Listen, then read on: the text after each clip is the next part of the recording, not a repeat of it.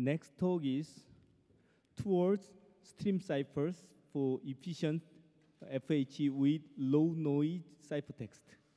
The authors are Patrick Mew, Anthony Joner, Francois Xavier Standard, and Claude Khaled.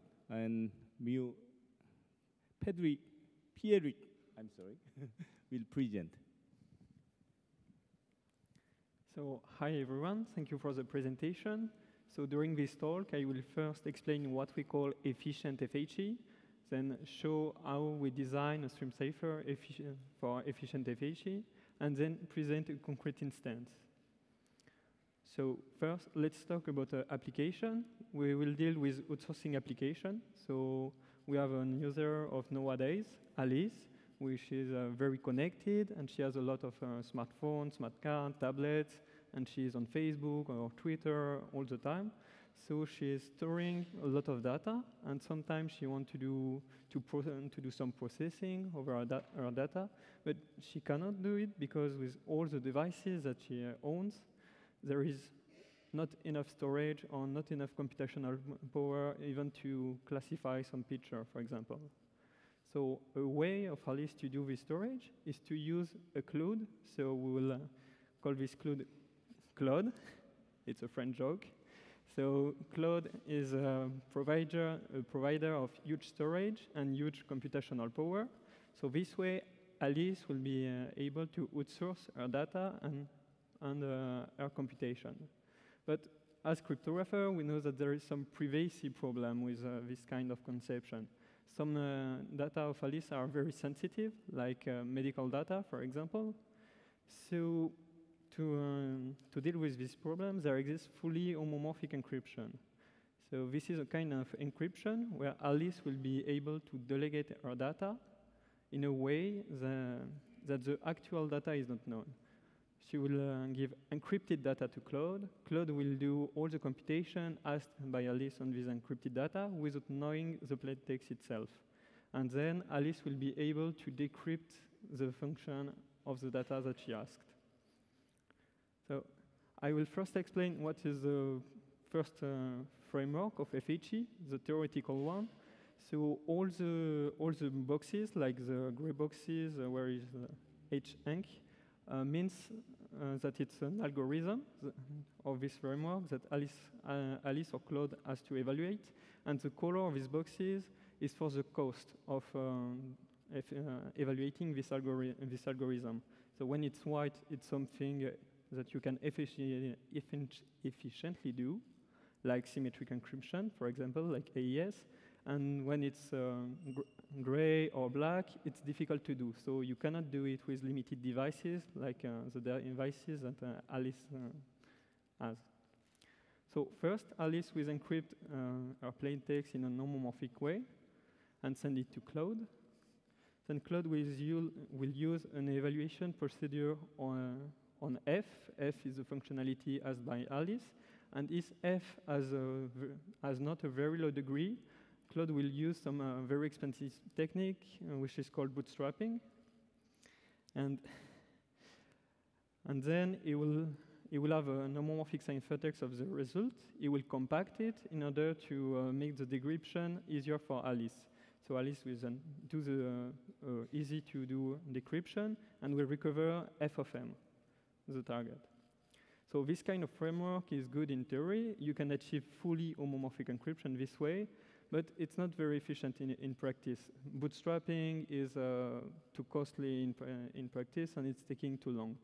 So for practical application, we will deal with homomorphic encryption, so only with a limited level for the functions. So we are not using bootstrapping anymore, and F needs to have a low degree. And this framework could be good, but it's not enough for Alice. Alice has only low devices, so she cannot do an homomorphic encryption and store very big ciphertext. So this way, we will put the effort made by Alice in the side of Claude. So Alice will only do a symmetric encryption. You can think of AES encryption, for example, and she will send a symmetric ciphertext this way to Claude, and Claude will transform this ciphertext in an homomorphic one. So to do this, he will use extra information of Alice's secret key, and he will evaluate homomorphically the symmetric decryption, the decryption of the symmetric encryption scheme. So he will homomorphically perform AES, for example. And this way he is obtaining an homomorphic ciphertext of M, and we can follow the framework as before. So now we can see that for Alice, everything is low cost. She can do everything with low devices.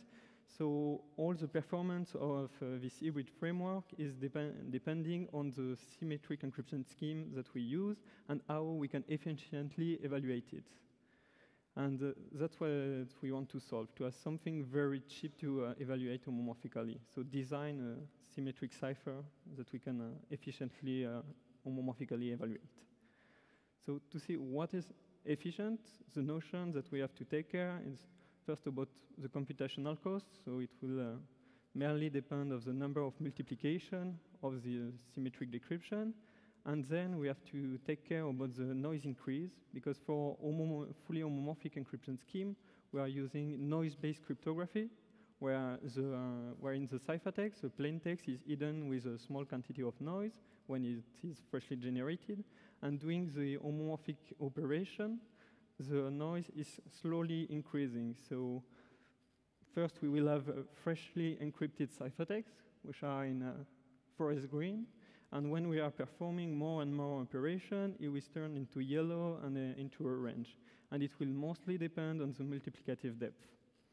Higher is the multiplicative depth, higher is the noise in the ciphertext. So there were different attempts to evaluate efficiently symmetric encryption scheme. So to see how they behave, let's think that you have an internal state of your symmetric construction, where it will be the key or the IV, for example, and you want to see it in the homomorphic point of view. So you have no bits anymore, but all of these rectangles are ciphertext, encryption of 0 or 1.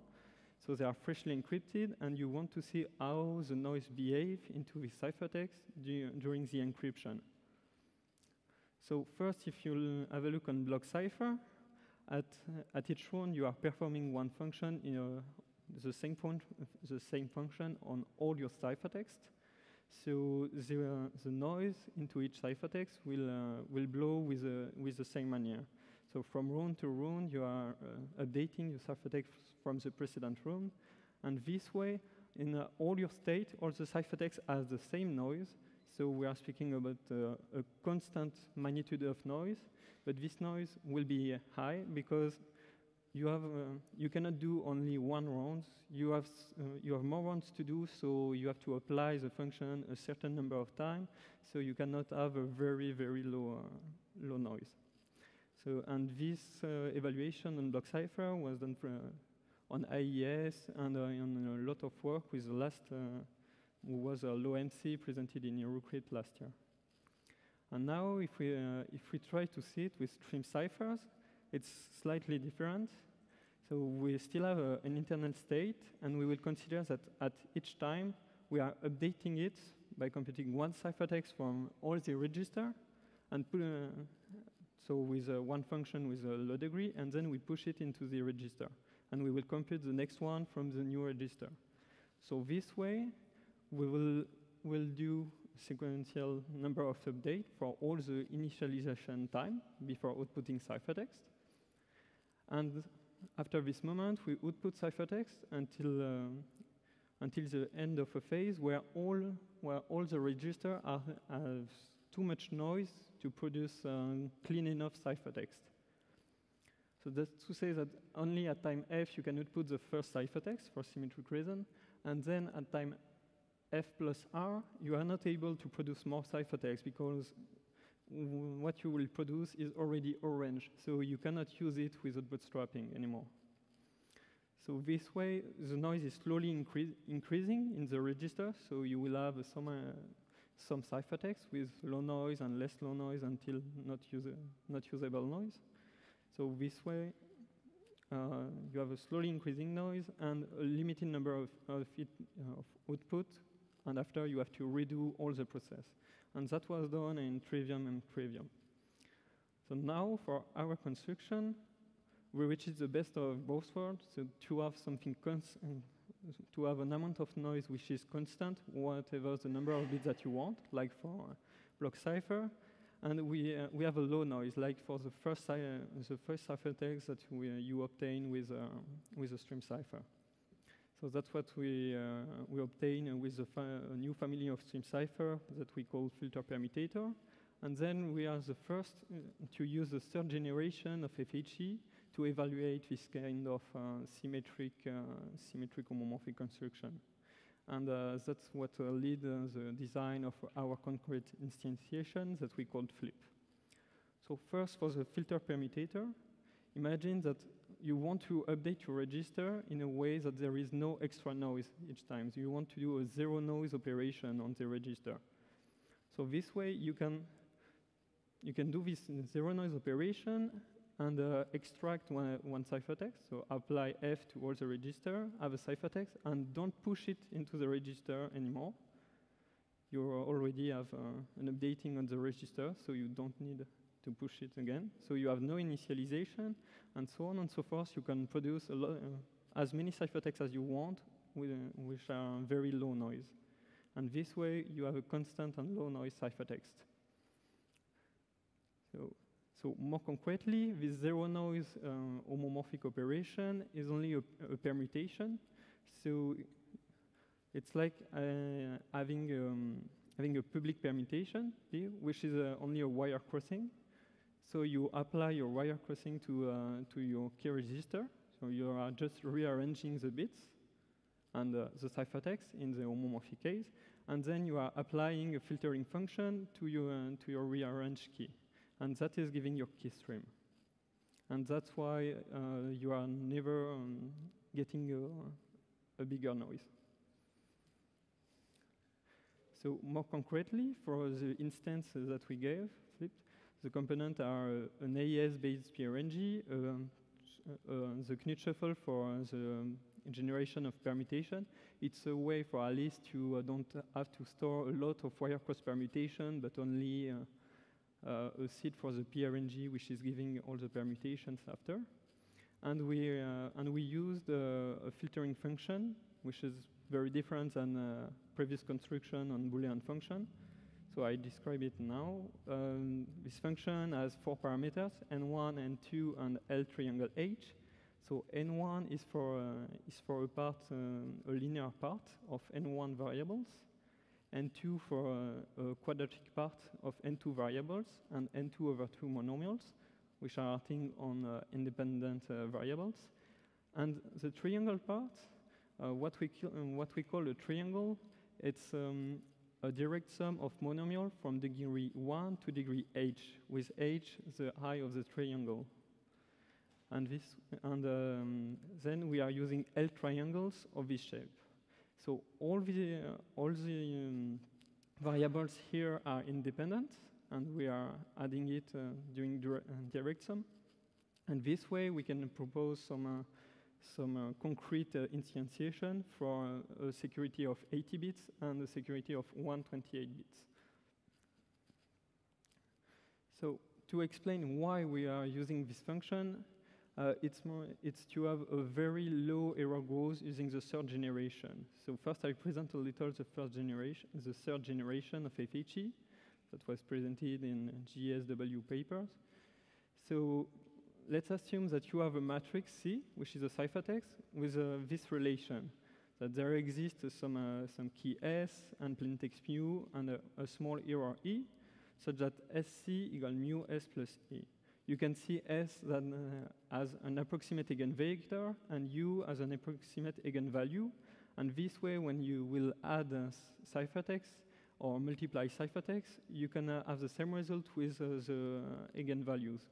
That's how you get homomorphism. And this scheme is as a security based on a standard LWE. So let's talk about the error growth of the usual operation with this third generation. So the error part of the ciphertext is the vector E, and we will look on the variance of the element of this vector. So for an addition, the variance will be only the sum of the variance of the ciphertext that we use. And for the multiplication, the behavior is quite different from second generation, where it was mostly depending on the depth of the tree when you put all the ciphertext. Now, what is better, there is an asymmetric error growth. So depending on the order of the ciphertext, your error growth will be better or worse. So this way, if you have only very freshly encrypted ciphertext, and if you are doing a long homomorphic chain, you can have a quasi-additive error growth. That is y times sigma squared to k, k being the number of ciphertexts, and y being a constant depending on the size of the ciphertext that you use. So as this multiplication is quasi-additive, it will be very useful to have this kind of long homomorphic chain. And that's how the function f was built. So to see why we use that, we can prove that evaluating the function f is not adding more noise than doing one homomorphic chain of multiplication. And to have the intuition, if you look on one triangle, so the addition of ciphertext, so from one ciphertext, two ciphertext, three, and etc., you will, using the multiplicative property, you have y sigma 2 times 1, 2, and etc. until h. And you can just verify that evaluating one triangle is exactly giving the same noise as in doing a multiplication of k ciphertext. And one triangle has only k ciphertext inside. So it's a better that we can it's a better way to have a function f, which is well done for third generation. And if we want to study f on a symmetric point of view, which kind of security we can have with a symmetric scheme, not homomorphically evaluated. So first, we will imagine that the permutation behave as random permutation if the pre-RNG and the shuffle are good enough. And we will mostly focus on the security of the function f. So we can see a lot of attacks on filtering functions that were used in the past decades. So algebraic attack, correlation attack, and guess and determine attacks, as shown to us by Duval, Lallemand, and Rotella. And for all these attacks, we can see the robustness of the function using standard criteria, such as the algebraic immunity, the resiliency, and the nonlinearity, for example. And with all these criteria, we can determine how robust is our function, and then we can prove all these criteria on f, and show that it reaches the security of 80 or the security of 128. And one example is that we can prove that a triangular function has an exact algebraic immunity of k, whereas the first triangle function has only k monomials in its A and F. So now let's talk about performances. So we did some experimental tests to see with ring JSW if the error growth of flip was as nice as we theoretically thought. So we did a lot of computation, and we saw the error growth meeting the error in the vector of error of each ciphertext E. And we are comparing freshly encrypted ciphertext with ciphertext obtained by multiplying two fresh ciphertexts, and then a ciphertext obtained by using flip, so long multiplication of ciphertext. And what is important on this table is that we can see that an evaluation of flip is not more expensive than doing a multiplication. here you can see 25% or 31, for example, whereas the multiplication is only into 2 ciphertexts, whereas Flip is using a lot more than 2 ciphertexts multiplying with each other. And the percentage is the homomorphic capacity that we have. It's the potential functionalities that you can still do with this ciphertext. So all the multiplication or additions that Alice can ask to Claude to do, and not only what we were able to do for the decryption of the symmetric encryption algorithm. And if we want to compare to previous work, on a theoretical point of view, for the error increase, all previous works were done with the second generation of FHE, where it was totally determined by the multiplicative depth. And if we are looking on our multiplicative depth, we are reaching a multiplicative depth of 4, whereas all the others were greater than 12. So it's a big step, you can see. And for the timing comparison, we did some implementation using the FHE library.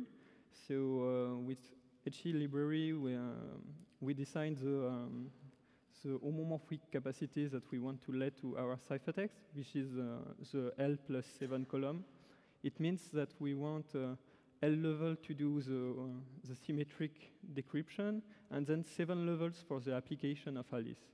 And with this way of compare the works, we can see that we are always better for the latency, for the 80-bit version of security and the 128.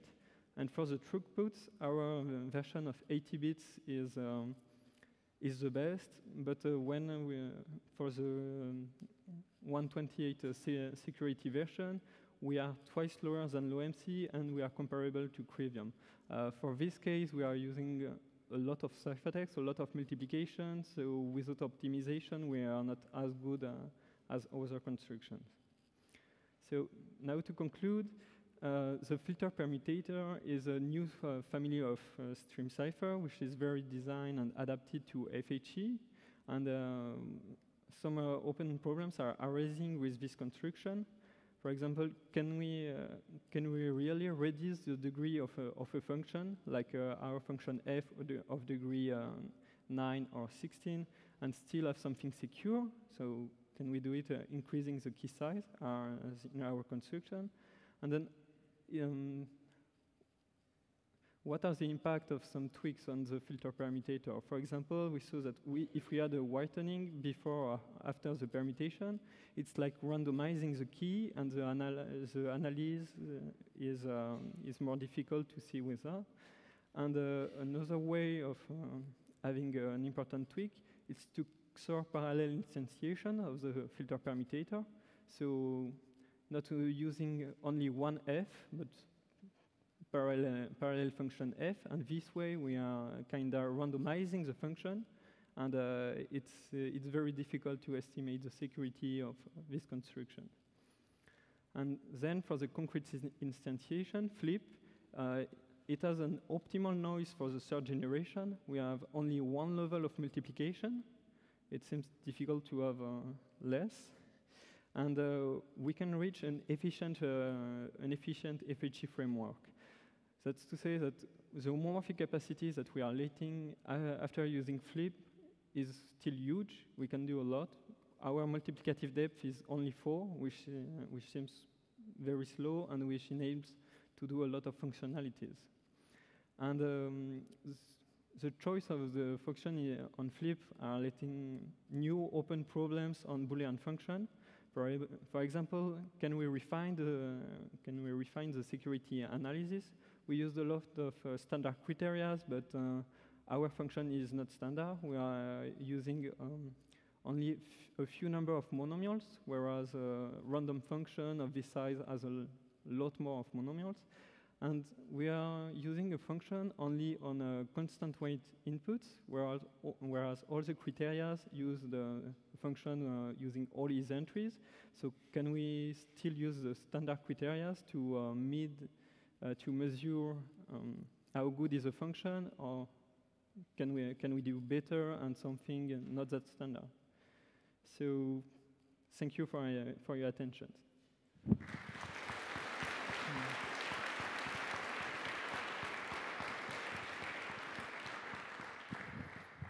Are there any questions or comments? Okay.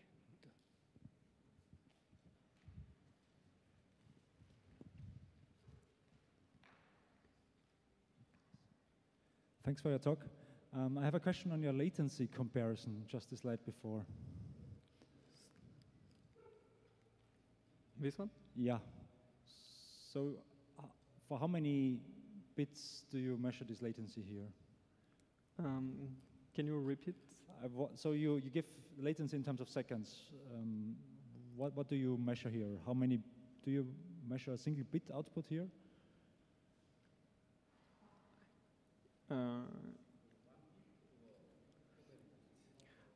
So for the latency, with HLib there is some batching. So the time that we have and the number of bits is depending on how they are batching with the parameters that we ask. So Flip normally is working with 1 bit at a time, but this way, this number is made with a lot of bits implemented in the same ciphertext. So if it's or the algorithms with the same batching, or are they different?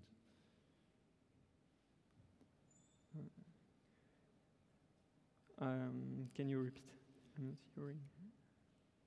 I'm just wondering whether this latency comparison makes sense. I mean, how can you put them next to each other when it depends on this batching parameter and you're not giving it here? Is it the same batching for all the algorithms? For all the algorithms, yeah. we are using the same.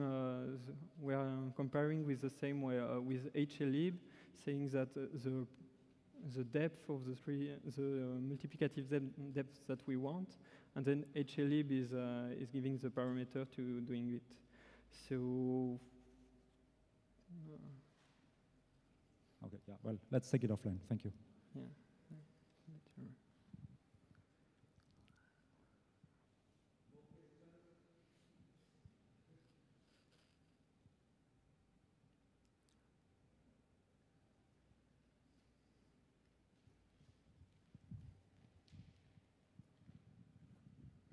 Okay. Thanks to the speaker again.